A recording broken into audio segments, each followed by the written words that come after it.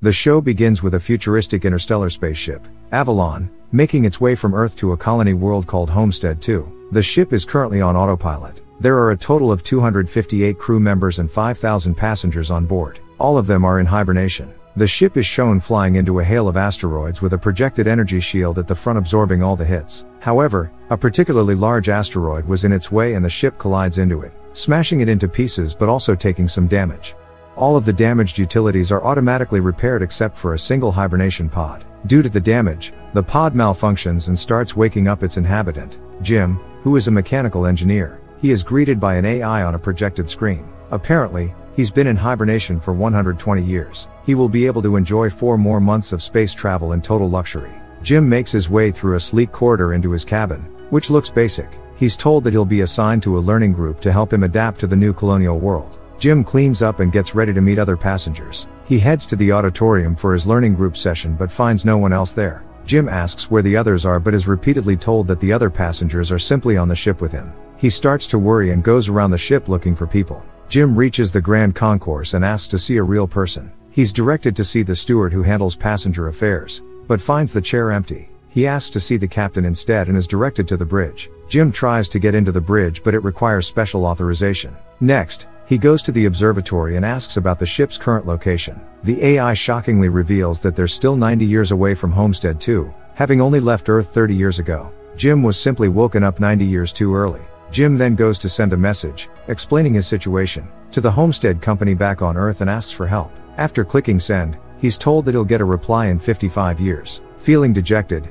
he walks back to the grand concourse and to his surprise, he sees a bartender, cleaning glasses. The bartender greets him and he becomes relieved, thinking he's not the only one awake on the ship. Shortly, however, he realizes the bartender was just an android called Arthur. The next day, Jim goes to the cafeteria but finds that all the fancy drinks are reserved only for gold-class passengers. He simply ends up getting a large coffee. Jim then looks around the ship and finds an operating manual on hibernation pods. Using the manual and other tools, he attempts to repair his pod. At first, it powers up and Jim climbs into it but finds that it doesn't put him back to sleep. Jim heads back to the bridge where the crew pods are located, and tries breaking into it but isn't successful. Soon, the ship begins to show signs of malfunction. Jim goes to the bar to have a drink and chats with Arthur. The bartender tells him not to worry about where he'd rather be and just enjoy life where he is right now. Upon hearing this, Jim breaks into the Vienna suite, a premier cabin which is much more luxurious than the one he's staying at.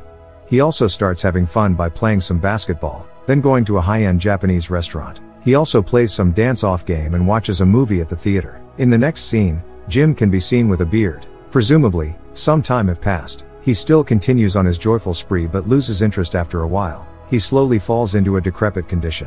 One day, in his drunken state, Jim puts on a space suit and walks out of the ship. With a tether on his back, he jumps off the ship and spends a moment just floating about in space. As he heads back into the ship, a suicidal idea gets into his head. He walks into the airlock without a space suit on and considers opening the airlock door to kill himself. However, he changes his mind and begins to run out in panic, slipping on a bottle of drink he had discarded earlier. He gets up and finds himself in the hibernation chamber where the other passengers are in their pods. He sees a beautiful woman called Aurora, who's a writer, in her pod. He searches through the passenger profiles to find out more about Aurora. After watching her interviews, Jim starts to fall for her and considers taking her out of hibernation to join him.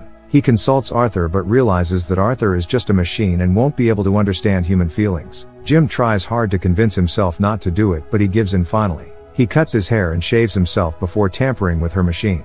Just as Aurora is waking up from hibernation, he dashes back to his room. After settling down, he heads to the concourse to find Aurora walking about looking for people. He greets her and she asks about their predicament. He brings her around the ship and explains that they're awake much earlier than they were supposed to. Aurora begins to panic and wants to get back to hibernate in her pod but Jim tells her it's impossible because they simply don't have the tools and facilities to do it.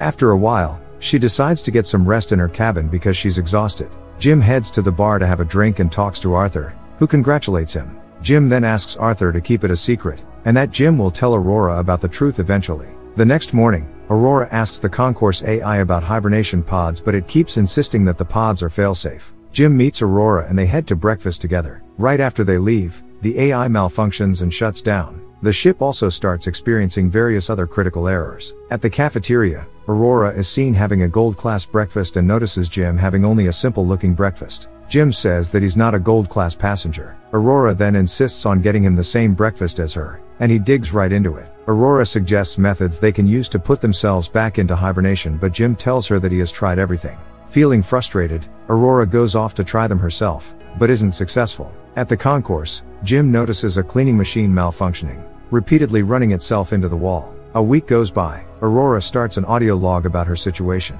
She also exercises by jogging and swimming. One day, she asks Jim why he has left Earth, knowing that he'll never see his friends or family again. He says that people don't need him there anymore, and he wants to help build the new world and start a new life. As for Aurora, she had planned to live in the new planet for just a year before going back to Earth, but because of the long journeys both ways, she'd essentially be able to live 250 years in the future. Also, she'd have a great story to tell. Next, Aurora asks Jim if there's anything fun to do on the ship. Jim brings her around the ship doing all the stuff he's done before, like the dance-off, basketball and movie theater. They end up at the bar, where Aurora leaves to bed after a while. Arthur then tells Jim that she's wonderful and that Jim's made an excellent choice, leaving him guilt-ridden. Jim builds a miniature model of the Chrysler building for her because she has reminisced about it before during their talks. Jim also modifies a cleaning robot that has malfunctioned and uses it to hand Aurora a message asking her on a dinner date. Later, Jim meets her at her place and they head to the bar and the restaurant. After that, they go for a spacewalk together and leap off the edge of the ship, just as Jim had done by himself some time ago. When they got back, they kissed and end up sleeping together. They start living together as a couple. Jim explores the ship further and finds hibernating animals and plant nurseries where he gets a rose for Aurora. One day, Jim and Aurora rushes to the observatory to witness the slingshot of the ship around a red giant star. Also, it turns out that it is Aurora's birthday, so they celebrate it together with Arthur. During their conversation, Aurora casually mentions that there are no secrets between Jim and her, and Jim agrees. Jim then takes his leave to the bathroom. Arthur tells Aurora that Jim has been looking forward to meeting her since a year ago and had spent months deciding whether to wake her up. Jim comes back at that very moment, and Aurora confronts him about it. Jim owns up to it and Aurora gets a panic attack. She heads back to their room and starts smashing things. Jim is seen sitting in the concourse holding a ring. He was about to propose to her before everything went wrong. He heads back to their room to find that Aurora had packed up her things and left. The next morning, he walks into the cafeteria to talk to Aurora, but she leaves immediately after seeing him. At night, Jim wakes up to find Aurora standing over him. She starts punching and kicking him. Then, she grabs a long metal object and right as she is about to swing it down at him, she stops. Jim opens up his defensive posture as if to let her know that he deserves being hit. She starts to sob and throws the object away angrily, before leaving the room.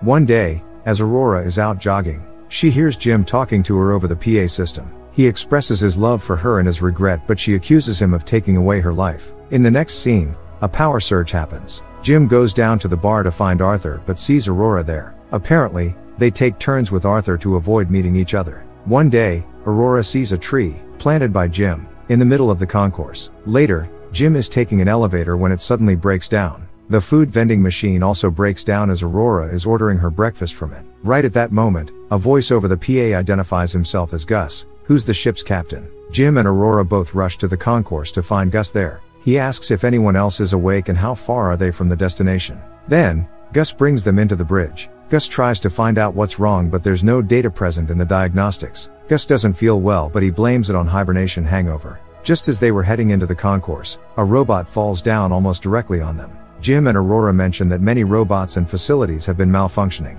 Gus tasks them with finding out what else is breaking down while he checks out what's wrong with their hibernation pods. Later, Jim finds Gus at their pods. Gus knows what the problems are, including the fact that Jim had tampered with Aurora's pod to wake her up. Jim admits to it and Gus thinks what Jim did was wrong.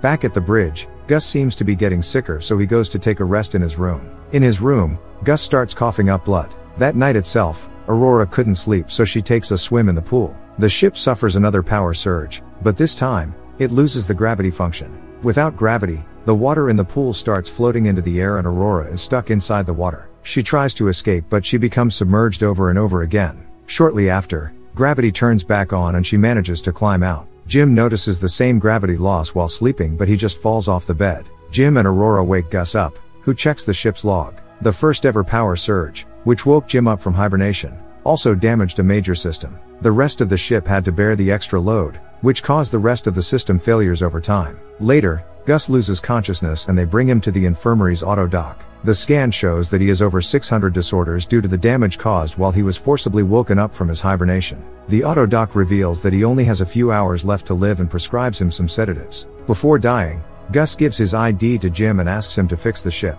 Power surges are becoming more frequent now. On their way to engineering, Jim and Aurora see that Arthur is also breaking down and causing damage to himself. Jim quickly hops over the counter and pulls out his chip, turning him off, before any further damage happens. At the main engineering room, Jim and Aurora find the power plant, which they couldn't access even with Gus's card. Jim opens the door manually, but Aurora gets sucked into the room. It turns out there's a breach in the ground caused by a meteoroid and everything's being pulled out through it. Together, Aurora and Jim manage to seal off the breach. They trace the breach that leads to the damaged reactor, which is on fire. Jim fixes the reactor controls but is unable to vent the fire because the reactor's outer door is jammed. The only way to fix the outer door is from outside the ship. Jim gets a heat shield and puts on a spacesuit. Just before Jim leaves, Aurora tells him to come back to her because she can't live on the ship without him. Jim leaves the ship and climbs up towards the vent. In the reactor control room, splinters of metal are ricocheting around the room and one of them pierces Aurora in her arm. She pulls it out in pain and wraps up her wound.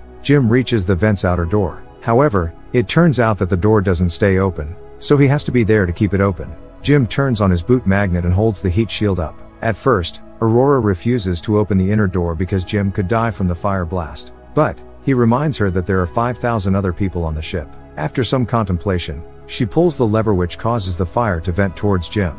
Jim holds on as long as he can, but his boots give way and he gets pushed out. Jim has a tether but the force that pushed him out is too strong and the tether snaps. Jim is seen floating slowly towards the ship's exhaust. He throws the heat shield at it to create an opposing force, pushing him away. He tells Aurora that he can't get back to the ship because his tether broke. Aurora rushes to the ship's exit just as Jim runs out of oxygen. He tells her he's sorry as he passes out. Aurora puts on a spacesuit and jumps out towards Jim. Her tether isn't long enough but she manages to grab onto Jim's broken tether and pulls him towards her. She pulls him back into the ship and into the autodock in the infirmary. The autodock proclaims that Jim is dead but Aurora tells it to resuscitate him, using Gus's ID to authorize the procedure. After a while, he is successfully revived. In the next scene, Aurora is seen fixing up Arthur, who thanks her. Jim and Aurora send Gus's body into space. Then, Jim tells Aurora that he has discovered something about the autodock. It turns out that the autodock has a command called stabilize and suspend, which stops all metabolic activity of its inhabitant, essentially putting the inhabitant back into hibernation.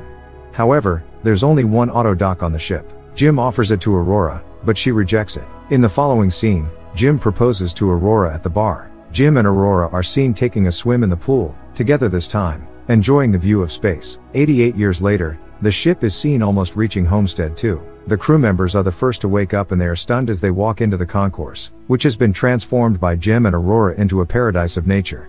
Aurora has left an audio log that tells the story of the life she and Jim had on the ship. Thanks for watching. Subscribe for more videos like this, turn on notifications and leave a like.